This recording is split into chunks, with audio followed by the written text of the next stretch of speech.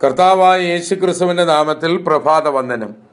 എഫേസ്യ ലേഖനം 6-ാം അധ്യായം 18-ാം വാക്യം.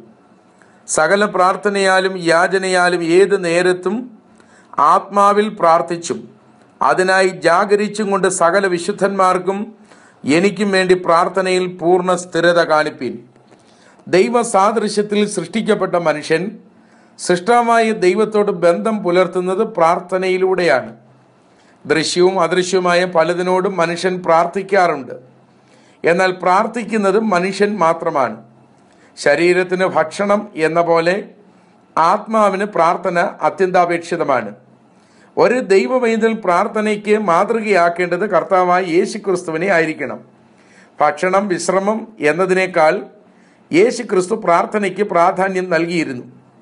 പ്രായോഗിക ജീവിതത്തിൽ പ്രാർത്ഥിച്ച കർത്താവ് പ്രാർത്ഥനയെപ്പറ്റി ജനങ്ങളോട് പഠിപ്പിക്കുകയും ചെയ്തിരുന്നു. അർദ്ധരാത്രിയിലെ സ്നേഹിതന്റെ ഉപമ രാത്രികളിൽ എഴുന്നേറ്റ് പ്രാർത്ഥിക്കേണ്ടതിൻ്റെ ആവശ്യകതയെ വെളിപ്പെടുത്തുന്നതാണ്. അനീതിയുള്ള ന്യായാധിപന്റെ ഉപമ നിരാശയും മടുപ്പുമില്ലാതെ പ്രാർത്ഥിക്കണമെന്ന് നമ്മെ ഓർമ്മപ്പെടുത്തുന്നു.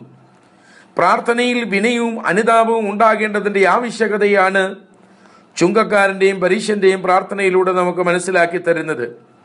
വാചാലമായ പ്രാർത്ഥനയേക്കാൾ ഹൃദയത്തിൽ നിന്നും വരുന്ന വാക്കുകളാണ് പ്രാർത്ഥനയ്ക്ക് ദൈവസന്നിധിയിൽ ആവശ്യമായിരിക്കുന്നത്. ദിവസത്തിൻ്റെ ഈ നല്ല നിമിഷത്തിൽ നമുക്ക് ഓരോരുത്തർക്കും പ്രാർത്ഥിച്ചു തുടങ്ങാം.